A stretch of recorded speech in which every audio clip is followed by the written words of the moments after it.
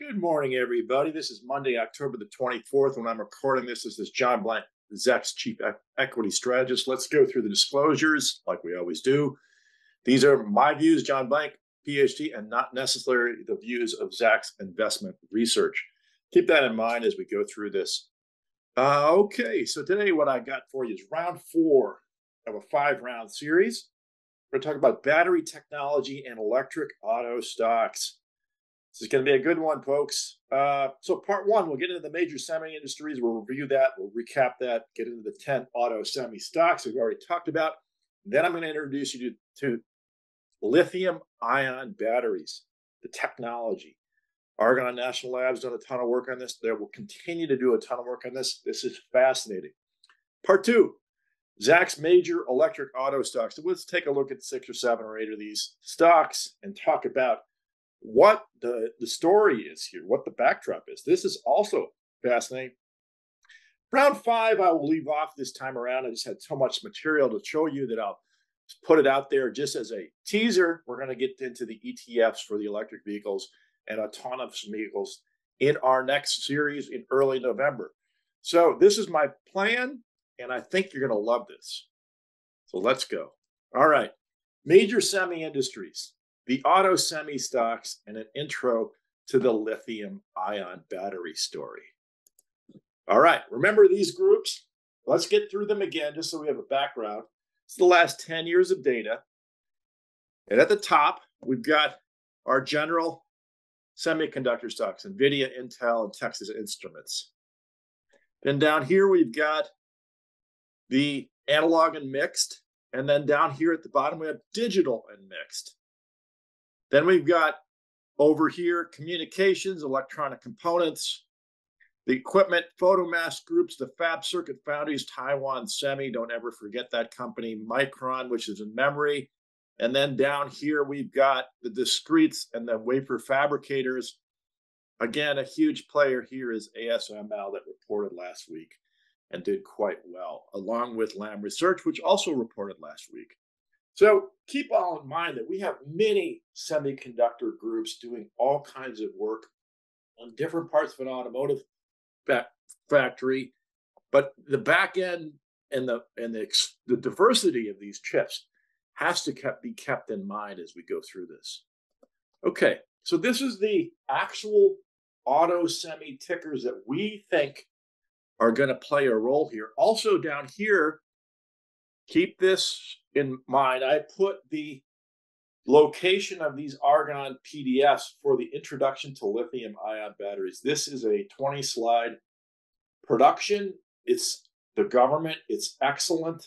Keep this and copy and paste this. Get a hold of these slides for that PDF location alone. That is key for your understanding of lithium ion batteries.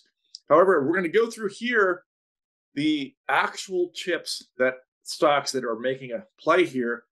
Keep these in mind here. These are my German names.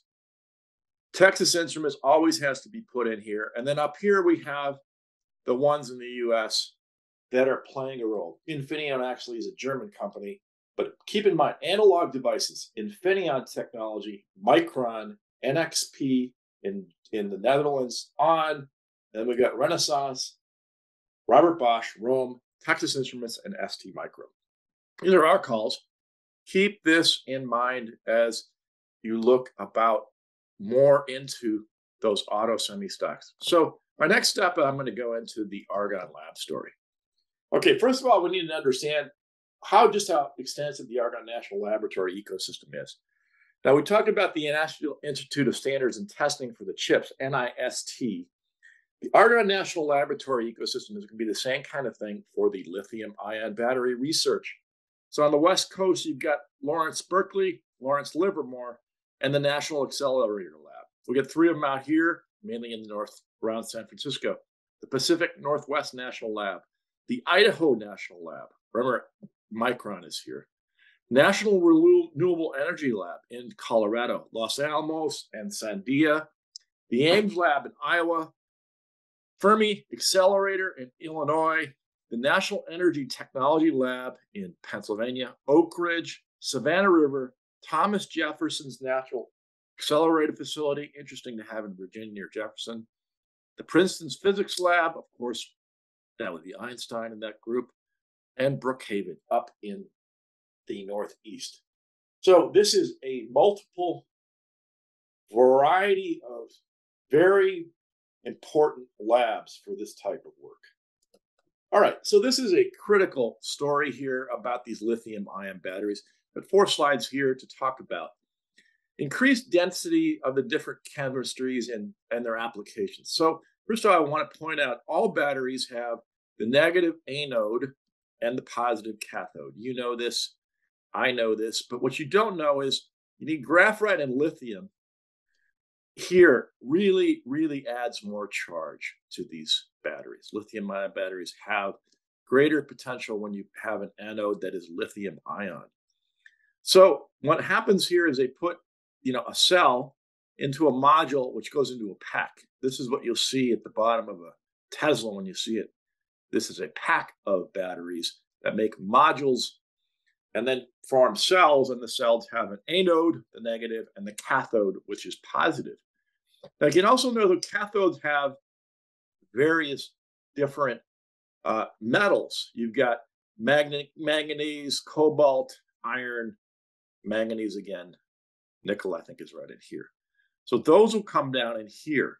But when we're talking about cathodes and the different uses, we're going to have those laid out here for you. That's over here.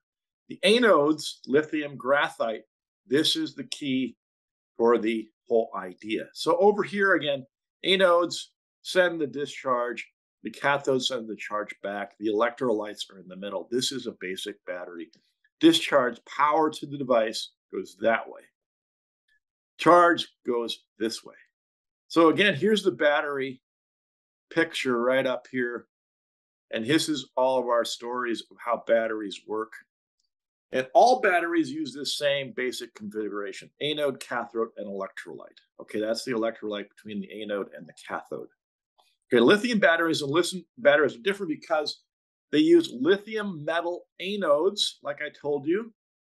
These are non-rechargeable, and lithium battery use graphite or other materials. So it's in the anode where this is different. That is what's different. Now down here, you can see the different chemistries that are playing a role here with the cathodes and the electrolytes. Cobalt is what's used for cell phones and cameras and laptops. That is the key thing to understand here. Since the 1990s, this has been the most common thing for portable devices. This is cathodes.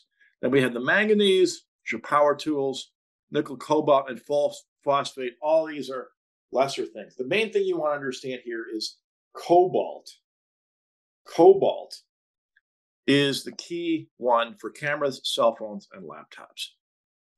And that's been true for the last 30 years. So down here, we have this really critical story of what you need to understand. This is watt hours per liter, and this is watt hours per kilogram. So this is volume. Volume. The bigger the watt hours per liter, that's the smaller the device. So as we go up here, these are smaller devices. Watt hours per kilogram, the further out here, we get lighter devices. So smaller and lighter is better, right? That's what we would like to see. Down here is the lead acid. This is your typical battery you buy in the grocery or drugstore and put in your phone or whatever. So you can notice that it is very large and very heavy down here. Now, what is neat about lithium ion, you can see it's over here. It is super powerful and it's a lot smaller. So that is, it's lighter and smaller, and it's also much more powerful because you're getting watt hours per kilogram are much, much higher, 400 versus 50, so 8, 10, 12 times higher. This is why there's so much interest in lithium ion as a metal. Metal anodes, in general, metal anodes increase watt hours per kilogram. So it's the actual power they can deliver. Now, here is a kind of a story of these are the technologies that Argonne is working on in NASA. EV Everywhere was started by the Obama administration in 2012. So that's down here.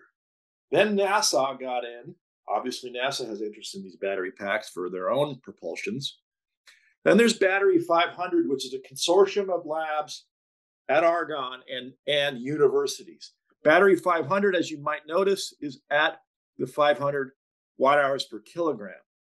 It's at 700 on the watt hours per liter, but 500 on the watt hours per kilogram. So that is the Battery 500. That's why they call it Battery 500. Then out here is JCESR. I think that stands for Energy Systems Research. So Joint Command for Energy Systems Research. This thing is the holy grail, obviously. So here you can see the government. This is in 2017, by the way, Battery 500. EV Everywhere is 2012, and then you get this newest one out here, and NASA somewhere in between. You can see what the government wants to do. Lighter, and smaller, more powerful. That's the drive. That's the future. Cobalt is what's in the cathodes. That's most of your cell phones and cameras and everything. And the anodes are the lithium and graphite play that you need to understand for this whole thing to work. And you can see here is where the lithium ion batteries can deliver. There is where the lead acid batteries deliver. No question about it. These are very different types of interventions into the battery space. All right, electric auto stocks. Let's get moving. All right, first of all, broker recommendations. I've got up here, I've got Volkswagen and Tesla. Those are the two biggies out there in the electric vehicle space you probably know about. Very different patterns here. Volkswagen's struggling, obviously it's in Germany, and it's had a huge rundown. It's basically back. You'll see, though, that the stock always gets down in these kind of price level of $15 a share, whereas Tesla has just exploded, right? Now we're talking about $200 share split from 400. It's a lot half the value recently. It's kind of finding a floor here, it looks. And the broker recs, people are still bullish on this last 2 years. So this stock has basically taken all the notoriety in this space away from everybody else. But down here, you've got GM, Ford, and over here, we're getting Nikola, which is this gentleman who set this firm up, has been indicted for fraud. And you can see this stock is zeroing itself out. So you got to be careful in this space. There are people who are trying to leverage the enthusiasm for Tesla in new ways. And you can see this really didn't work. If you got in at the 60s back in the middle of 2020, you're out at 2. I've been told there's some really interesting technology and configurations with Nikola. We may find it on a revived platform with someone else running it. GM and Ford are in very different shapes. Ford actually looks a little more bullish than GM as a stock. You can see it's holding up above those $8 and $10 air share levels at 12 now. So it's keeping a little more strength. It obviously has halved like everything else, but it's holding up a little better. Brokers are still not quite as strong as they used to be in 21, 22. This is the auto semi-supply thing that hit both GM and Ford. As soon as the 22 hit, you can see this auto semi problem and their volumes really hurt them. So GM and Ford have been taken down because of that issue. All right, so now we get into the price, earnings per share, and surprise charts. These are our classic charts. And what I found interesting here, over here we've got two of our newbies. This is Nikola and this is ChargePoint. We'll talk about more about ChargePoint in detail. This is your charging station network that's really, got a lot of interest right now. Nikola obviously is just in that commercial vehicle electric space. Over here are our big majors: GM, Ford, Tesla, and Volkswagen. What you're going to notice here is GM's, fair value and earnings are $7 and been holding up. So they actually have not lost profitability through this sell-off. For whatever reason, there's a big gap here. The same is true for Ford. They've had a little bit of reductions in their earning estimates for 22 and 23. But for the most part, GM and Ford are actually holding up well as businesses.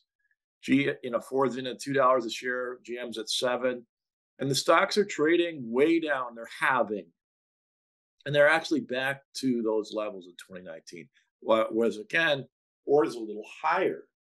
Interesting to note this. Then we get Tesla. Tesla is back to these lows, but only 2-year lows.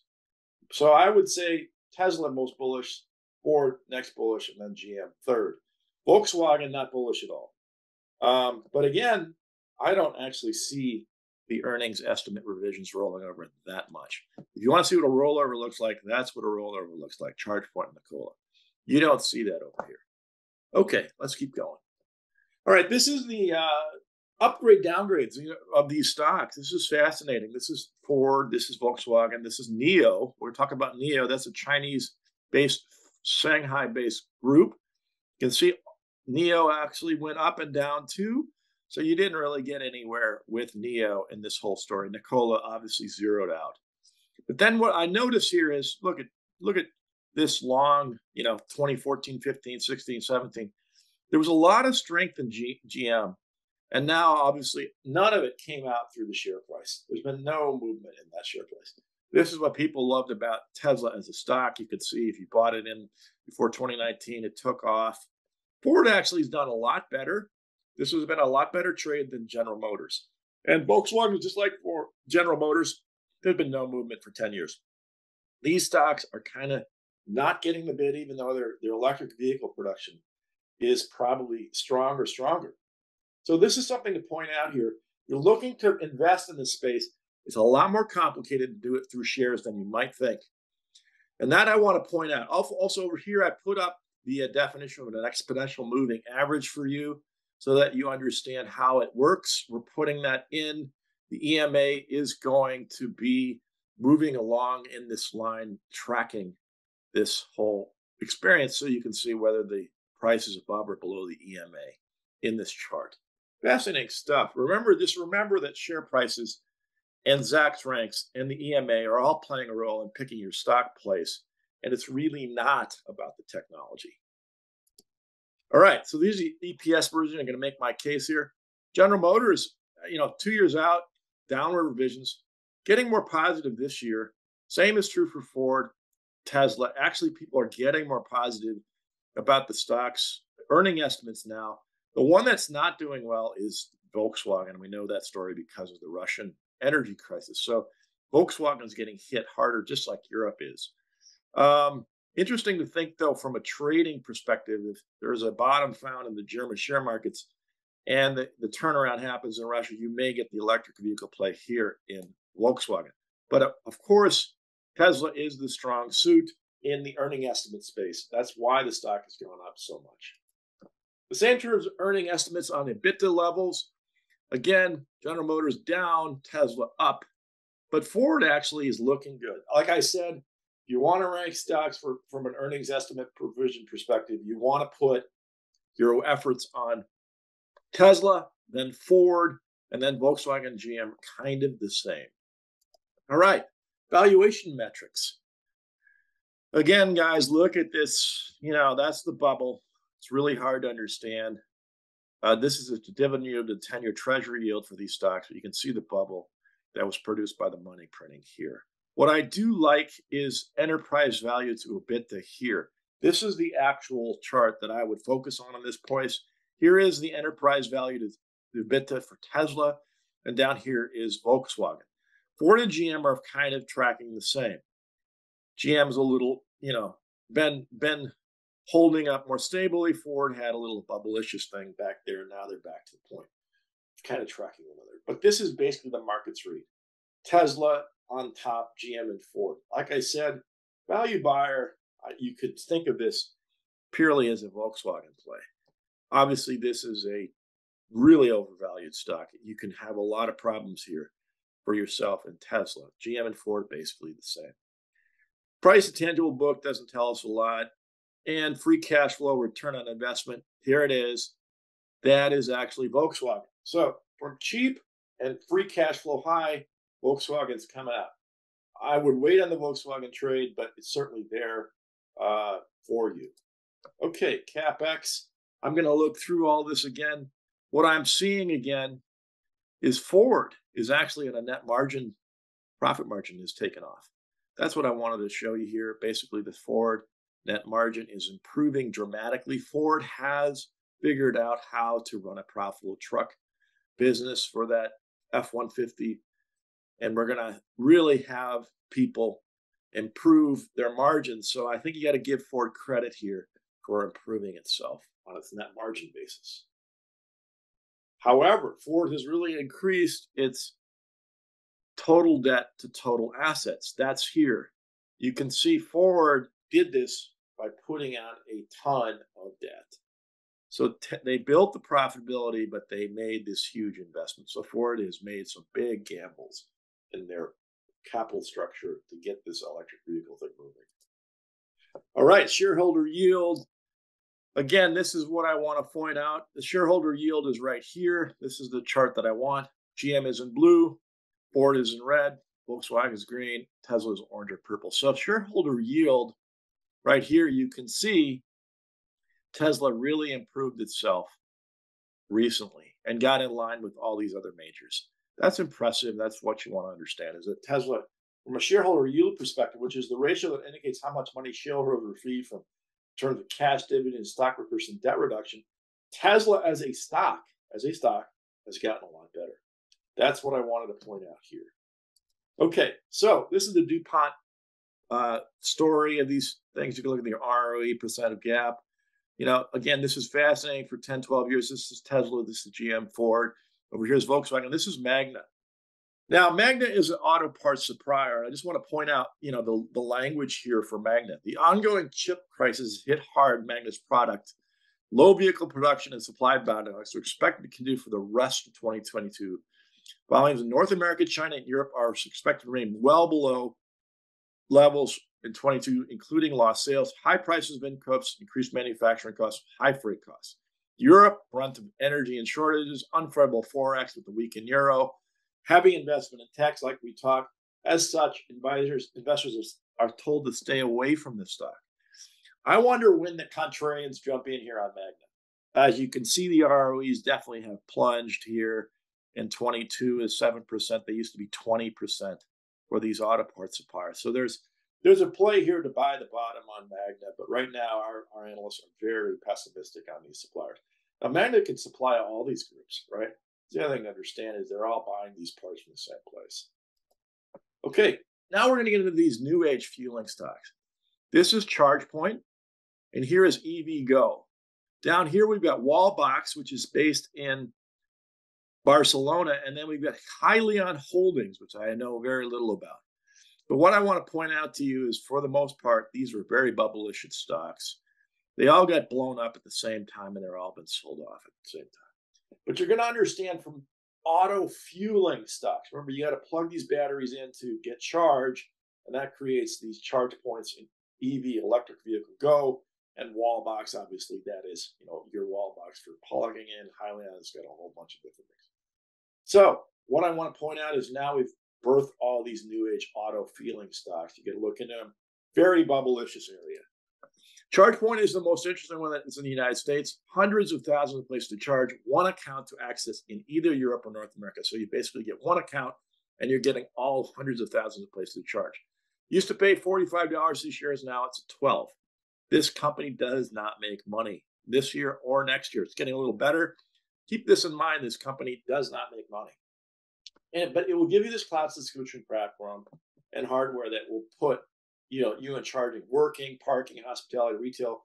Wherever you go, you're going to get a place to charge with ChargePoint. Stock's down to $12. Again, from an investor perspective, this is a lot trickier thing than you might understand. NIO is fascinating. It was founded in 2014. It's headquartered in Shanghai. And what I would point out here is I've got this link to the NIO house. This is what they have in various parts of Shanghai. Very sophisticated, like Apple-looking store-looking thing. It's like an Apple-like emporium. An open, welcoming space for all our users and communities to express, share, and experience memorable moments together. It's good. This thing, the NIO house, is a lab. They have a library. They have a cafe. They have a joy camp for the kids, a gallery with all the stuff, and forums, basically classrooms for learning about your NIO. So the NIO has this NIO house. And this is basically the Tesla of China. This went public in 2018. The selling proposition is to provide electric vehicles at competitive pricing.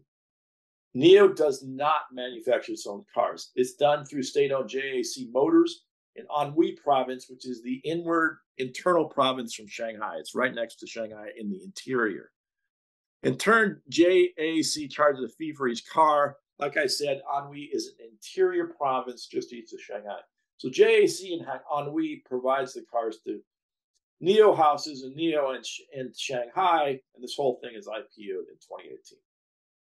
And these are very swanky, by the way. Very interesting to put in and look at the NIO house. Again, does the stock work for you? It does not. Earnings estimates are holding up, but again, it does not make money. It might make money in a couple of years.